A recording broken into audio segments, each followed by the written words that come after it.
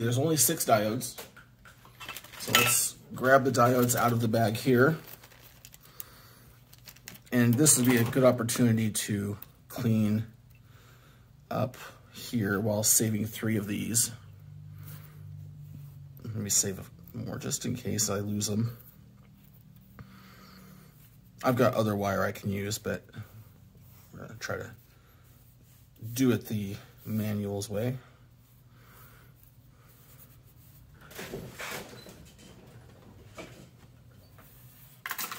Put those in the round file and grab on some diodes here. These are the 4N, I think they're 4N 7001 or something like that.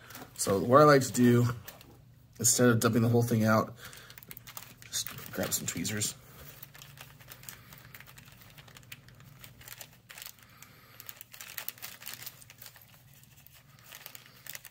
Although I may end up dumping the whole thing out at this rate. No, almost. There's 4 of them. I got 2 more in here.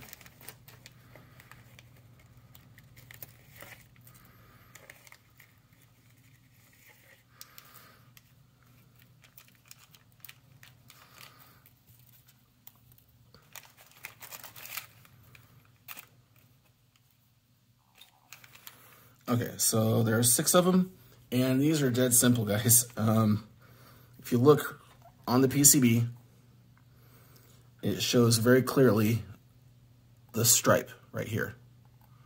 Let me try to get this in better focus. There we go. It shows very clearly the stripe right here. That stripe correlates exactly with this stripe. So all we're gonna do is we're going to, whoa, the wind is like crazy today here. I'm just gonna take these in a pair of pliers, very gently in a pair of pliers, mind you, and bend the leads down. Very gently. All I'm doing is holding them. I'm not squeezing tight or anything. And just bend them down.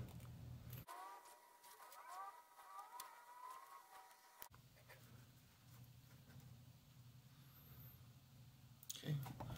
And now I'm just going to insert them.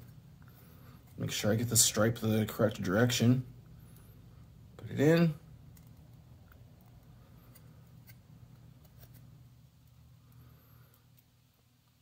And I'm going to bend them this way to make it easier to solder them so they're not in each other's way.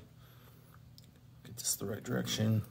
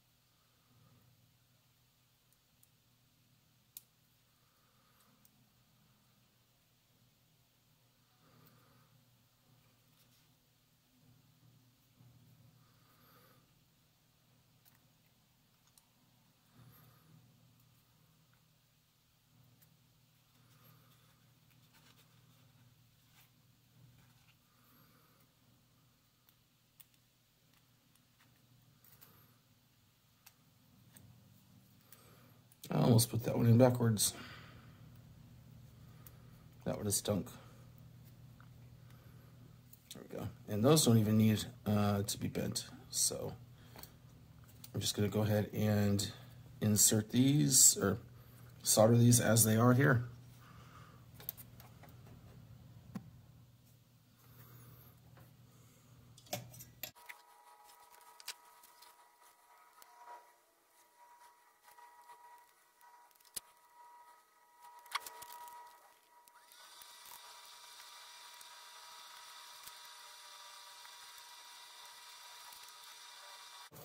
All right, there we have it. All the diodes are in. And if you may have noticed that I angled it around a little bit to stay away from the SMDs. Like just now, I wanted to stay away from this SMD capacitor here. So I moved the board sideways so that I didn't have to do it. So now, or didn't have didn't accidentally touch it. So now it's just a matter of clipping some leads.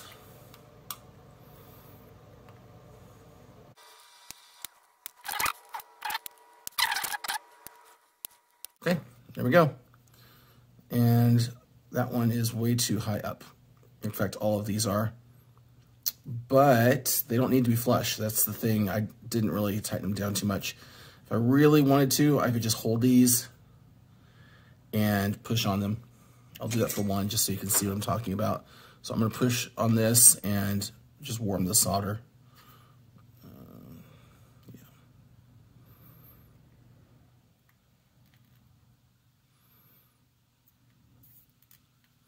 In fact, I can do it for all of them real quick. It'll only take a second.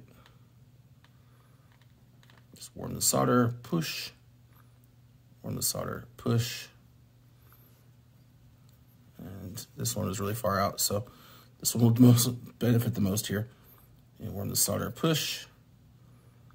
Warm the solder and push. Much better. Now I just need to go reclip those few.